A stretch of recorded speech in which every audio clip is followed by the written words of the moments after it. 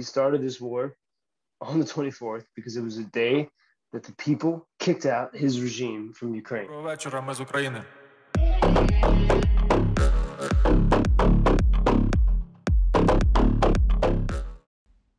Hello, my friends. It's Zakhar Pikh from LVIV, Ukraine, and my friend Joe Lindsley from LVIV, Ukraine as well. It's a daily word journal. You know it as speak freely or speak shitty as you want, is your wish. But now it's 8th of May. It's Sunday midnight, I think. I don't know what time is it.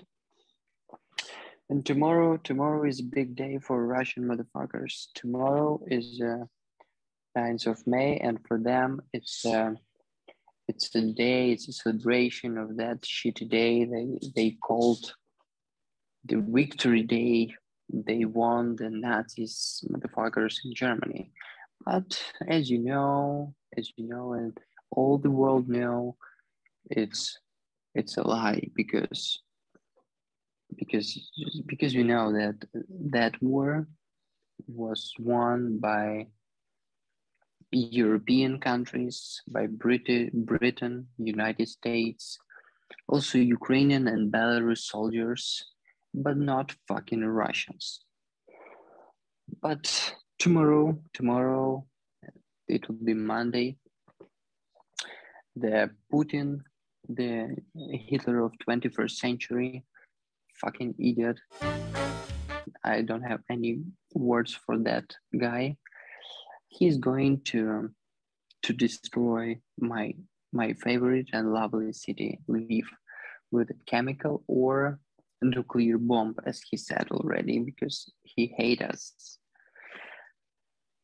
And my friends, now we need your support as never before, because we just want you to talk about us everywhere, in the cafes, during the coffee in the morning, in the evening, during the dinner with your family, on your work with your colleagues, like everywhere. Just talk about us, talk about Ukraine, and talk about Russians, motherfucker, and everything what they are doing here. And Joe, what can you say about that? May 9th, it's as Zach said, it's a Soviet holiday. It's a victory over the Nazis, which is a great thing to defeat the Nazis. But for all of Eastern Europe and all of Russia, after the Nazis were defeated, they lived under a new horrible regime. They lived under Soviet communism, and it was terrible. And until 1991, they just, got some measure of independence. And Ukrainians, especially in 2014, established their freedom from Moscow. So Ukrainians celebrate not only the defeat of the Nazis, but also the defeat of the Soviets and the communists. But the Russians only look toward the defeat of the Nazis. And so tomorrow is a major holiday in Russia. And Zach, how would you describe how would you describe the mood in Lviv right now, today? Like that first air alarm this morning, it was a beautiful blue sky, sunny day today. But what is it feeling? What is your feeling, and what is the feeling of people around you right now in these hours before tomorrow? From today, I think it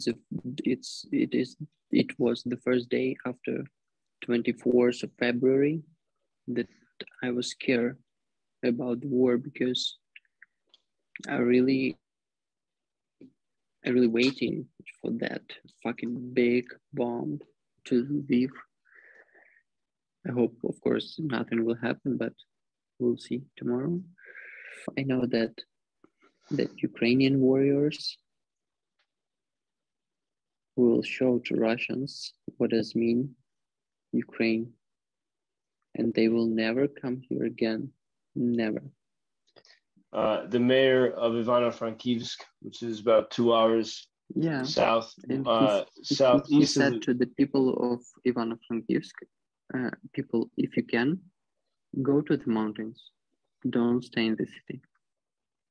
for tonight and tomorrow, really. And but the And the mayor, day after, it's like 8, and 9, and 10th of May, 3 but days. the mayor of Lviv said, "Stay in the city and plant potatoes." I don't want to talk about Ukrainian politics. Well, Okay, unfortunately, it's very complicated because like all politics are different, and in different countries, in different cities, they are different also, and the mayors are different. And if for example, in Ivano-Frankivsk, the mayor say that people save your lives, keep them safe, be in the mountains. It's not so far, but in the mountains it will be safer. In Lviv, our mayor is more businessman, and he say, no, man, no, people, you have to work because we really need money. And both of them are right, but I don't know what I prefer. But still, I'm in Lviv, and you're also in Lviv. I want to go to the Carpathian Mountains. I would love to go there and disappear. And you could very easily just disappear there and sort of forget about everything and hide. But now is not the time for that. And my only concern with tomorrow's date is, so for months we, in November and even before that, but really from early November 6th, we heard about Putin's plans to invade Ukraine. And, when's it going to happen? Some said January, some said April. And then, as it got closer to the date, 2 weeks before, Putin gave a speech that cut like a knife to everyone here. We really felt that he was coming for a genocide of this country in that speech. And when I heard it, we hugged each other in the cafe. Everyone felt that something wicked was coming. And the date that he invaded was February 24th. And most analysts say that he wanted to invade earlier, but it's a numerology, I think, because the 24th of February, it's the next day after 23rd. And the 23rd of February in Russia, it's a holiday. It's the national holiday of Soviet Army. The 24th of February was the day of the victory of the Ukrainian Revolution of Dignity. It was a day that a remarkable revolution. Like, the people never fired a shot. Instead, the people took bullets from the secret police. At least 100 people died. The citizens stood in the streets together in solidarity until the regime that they hated fled to Moscow, which is with whom they were aligned, that regime. And that was February 24th.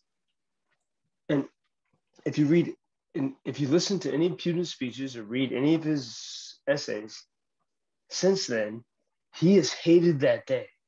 He's referred to that day. He never calls it, of course, a revolution. He calls it a coup. He calls it a CIA organized coup. He hates that day. And because that day, if Ukrainians could be free, why not Russians? Why not Chinese? Why not people all over the world? That was one of the boldest. That was like 1776.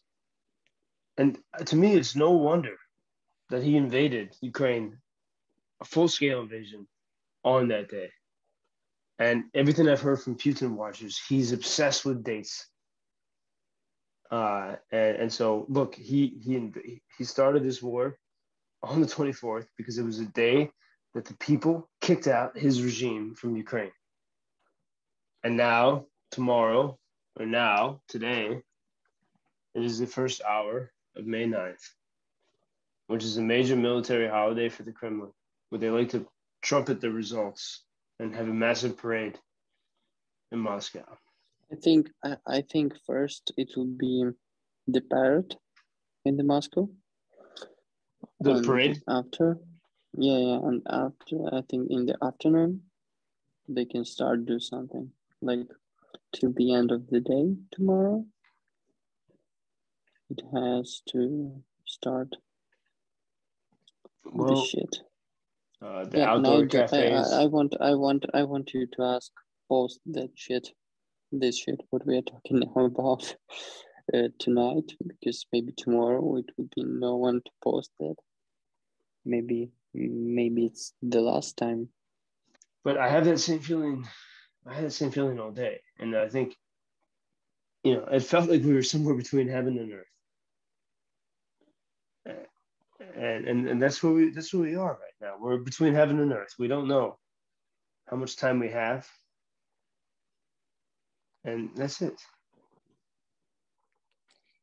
Yeah. So let's pray to the God, and let's hope that our amazing warriors, what we are helping all these shitty times, will save our fucking lives.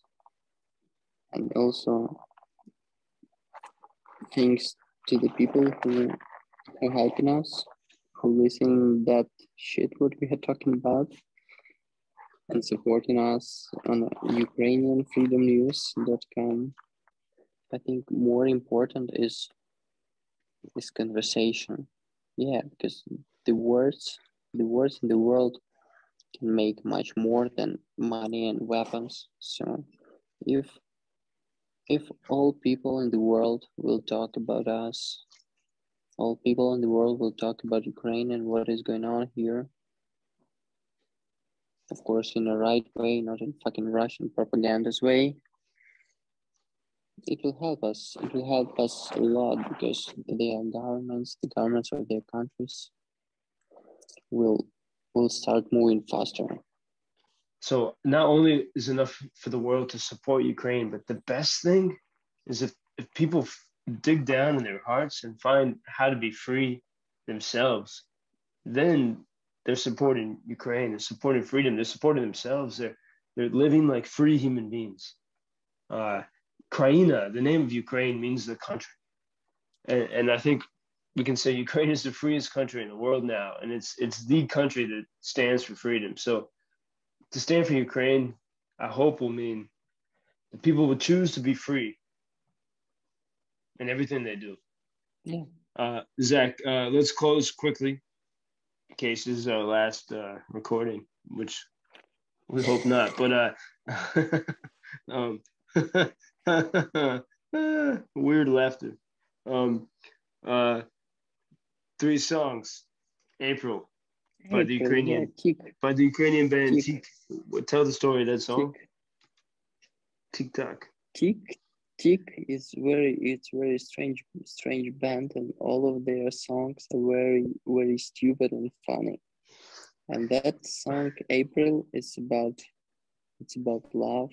It's something very lyric, very poem, very deep, and very smart. So it's not like they are simple songs. I think that's why I put that in the playlist. Well, at first I know it's very nice. It's a very nice song. Because the album cover is one of the most ridiculous album cover. It's kind of hilarious. And then when I started to listen to it, I hear like the piano is playing, and I hear Chopin. Like I hear this beautiful, like it's incongruous with the album cover. This Tikk means sober and culture. Summer, like Lita. No, sober. Like not drunk. Oh, sober. Sober and culture. Tверезый и культурный. That means Tikk. The next song is Jefferson Airplane. By the way, this is from Zakh's playlist that he sent to me, I don't know, at the beginning of the war. It took me 2 months to listen to it. Now we're analyzing it. But the next song is Jefferson Airplane, Somebody to Love. Yeah. And because it's a TikTok music. It's TikTok. Yeah, it was popular music like a few months ago. It's very It's very popular in And TikTok. I found that song and that band, Jefferson Airplane. I started to listen there, and after in a few months, I heard the other song, like White Rabbit in the New Matrix. Mm-hmm. So it's a nice band. It's a really nice retro American band with a nice music. What will be the next song? And so yeah, the last song is from Kanye West. Yeah, Kanye West. Kanye West is a cool guy, and his music is very nice. And also his song "Hurtless" is really amazing. I think all his songs are very beautiful. I really love. As you told me before, you like to listen that song during your shitty runnings around the city. Okay, man. Have a good night.